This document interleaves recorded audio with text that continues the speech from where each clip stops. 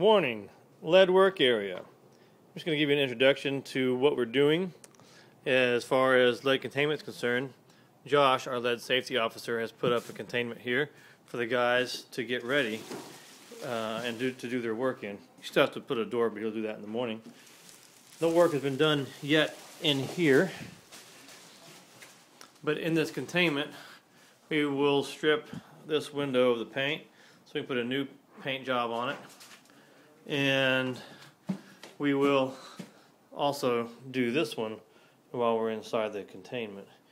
Now, stepping outside the window, we step into a new containment that keeps our paint intact. Here's a window. It's in pretty good condition, and I'm just going to prep it and all that kind of stuff, make it really nice. So, this is our containment so that we can prep our window, scraping our paint off and stuff like that.